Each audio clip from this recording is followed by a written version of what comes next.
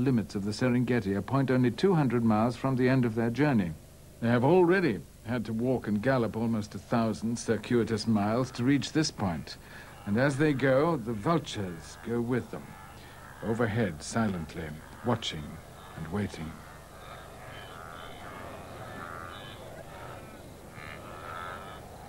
Food for themselves, food for others. That is the theme of the herds as they cross the land. But it's a movable feast. The lions, for example, can only feed on the herd when it travels through their territory. The vultures have the freedom of the air, where there are no territories.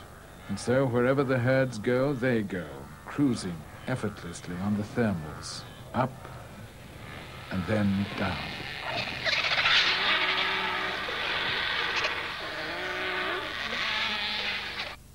One of the commonest is the Ruppel's griffon, and all of them nest and roost on these cliffs in the southeast corner of the Serengeti. Every morning, once the sun has touched the plain and there is warm air rising to meet them, they launch themselves out and away to spend the day cruising over the herds. Sometimes they may ride the thermals for as far as 200 miles a day, there and back. It depends where the herds are. But wherever they are, the vultures will find them.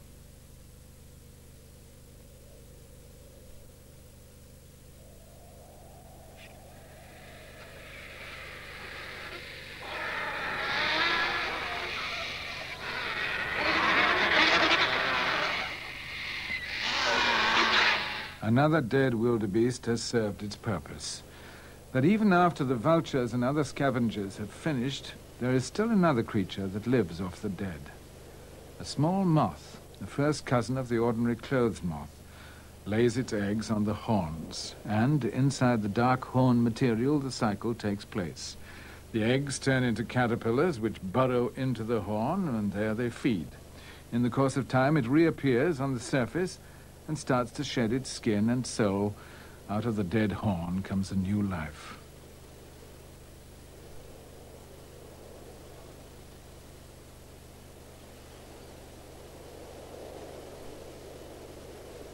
But all this has been happening in the one that was left behind.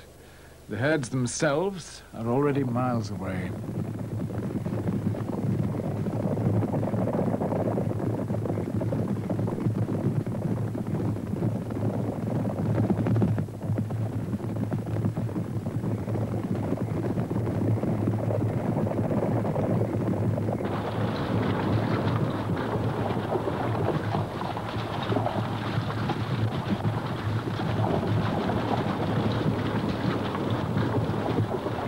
Moving across the north now, where there are more trees, thicker bush, a new kind of country and a new kind of predator.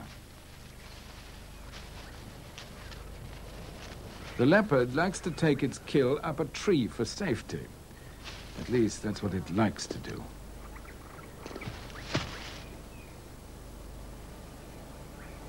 But although the leopard, like the cheetah, only preys on calves, these are nearly a year old now and are getting a bit big. So he drags it off, disembowels it, and then comes back for a second attempt.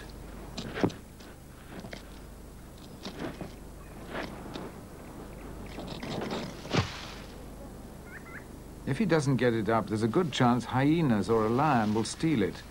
So he eats some, and then late that evening comes back for a third and final try.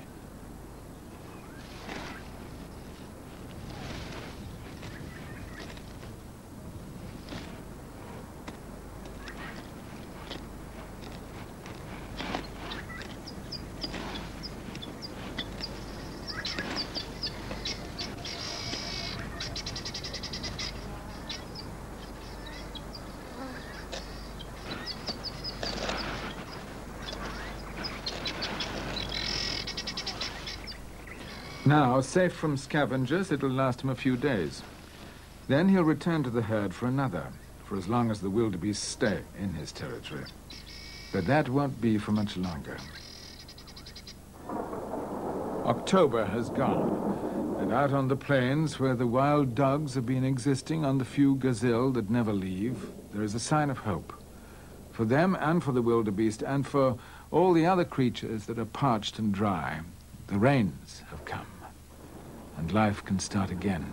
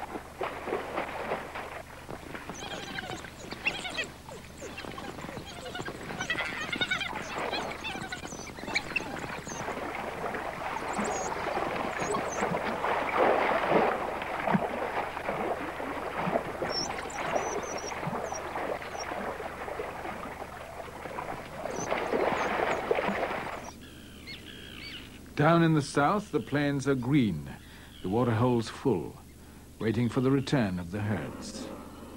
There's grass in plenty for them up here in the north, too, but now that everywhere is green, they prefer the shorter species that grow on the plains. And the open plains with no cover for predators are a safe place for the calves that are soon to be born. Another more immediate reason for moving is that these northern areas get just too much rain. The land becomes flooded and waterlogged, and the wildebeest, if they stayed, would soon get foot rot. And so, slipping and sliding, they swing south on the last leg of their march, the move back to the plains. But they don't go back in the same great herds in which they left. Instead, they split up into long, straggling lines as they make their way south. But one thing stays the same. They still cover much of the ground at a run.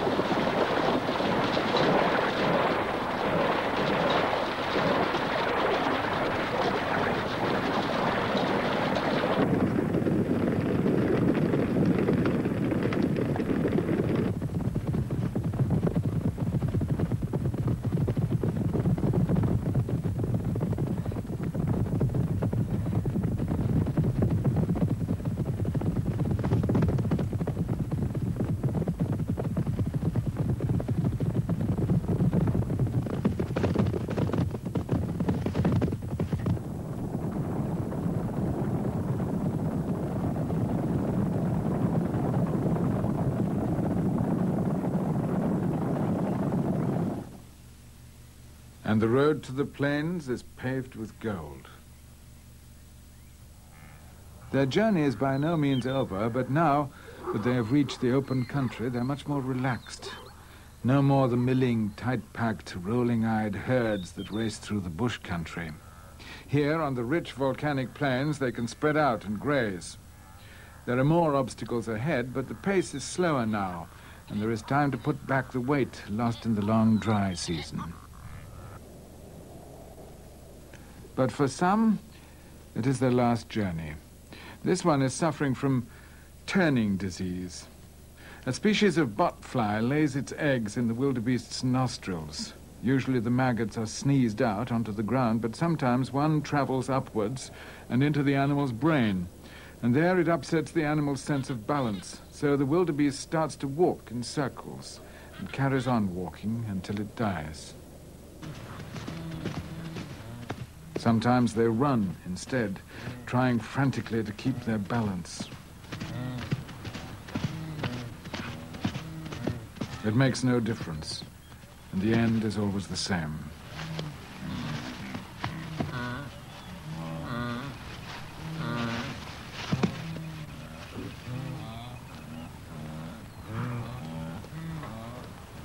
The hyenas have already marked him out. Whenever there is a creature behaving strangely on the plains, there are always other animals alert to wonder why.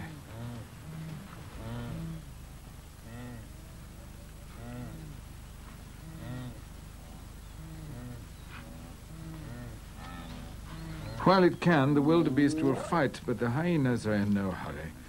When there are enough of them, they will make their move.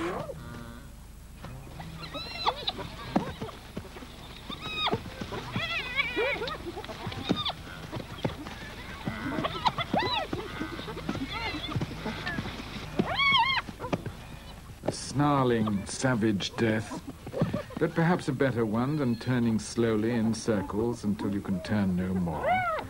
And for every wildebeest that dies, others are being born.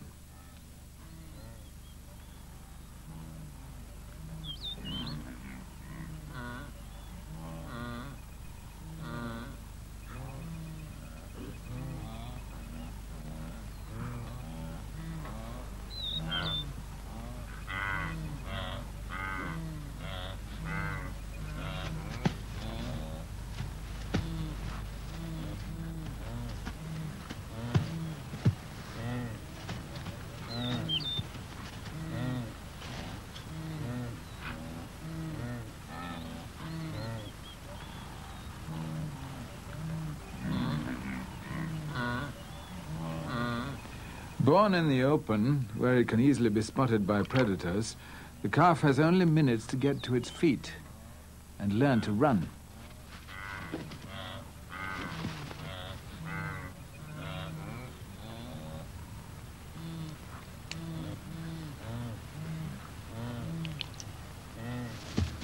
Within 5 minutes, it can stand, and in less than 15, it can run as fast as its mother.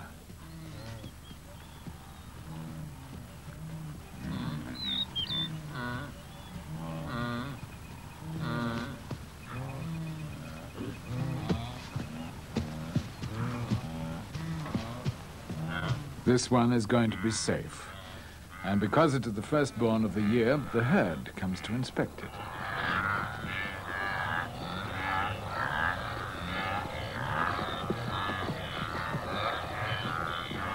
Soon the novelty will wear off, as it tends to when you have 250,000 children a year. For the wildebeest, safety is numbers. Giving birth, they are alone, and in more danger than at any other time in their lives. They seem to know it, and so do others.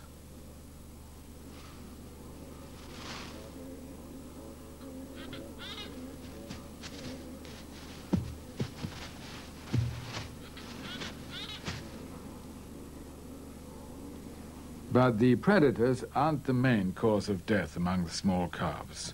Most of them die simply because they get lost. It happens all too easily when a huge herd stampedes, and the lost calf, desperate for company, tries to find it wherever it can.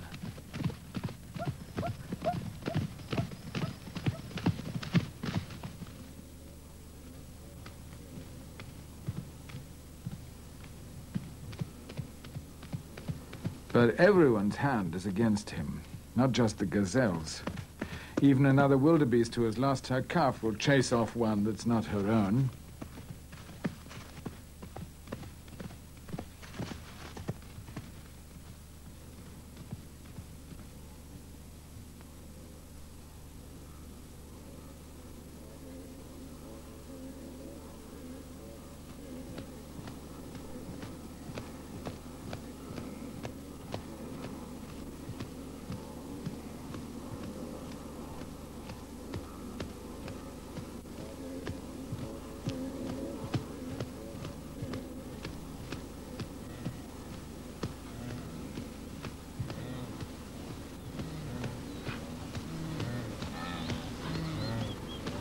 But just sometimes a miracle happens.